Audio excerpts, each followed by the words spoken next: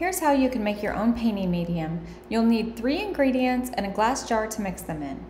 The 3 ingredients are linseed oil, damar varnish, and turpentine. Slip a ruler inside of the glass jar. We're measuring from the inside because we want to measure from the bottom of the jar upward. And we're going to make 3 lines evenly spaced from the bottom of the jar. I'm using a black marker to mark the measurements on my jar.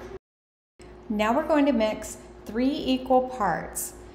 1 part turpentine, 1 part linseed oil, and 1 part damar varnish. Fill to the first line with turpentine, then fill to the second line with linseed oil. The order in which you add the ingredients doesn't matter, just add 3 equal parts. Now top it off, fill to the third line with damar varnish.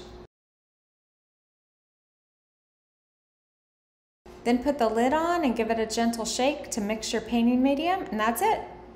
This is a simple painting medium that you can use when painting in oil.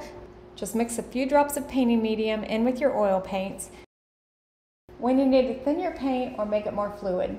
It would be best to mix this in a child-safe jar, but just be sure to label your jar and keep it out of the reach of children.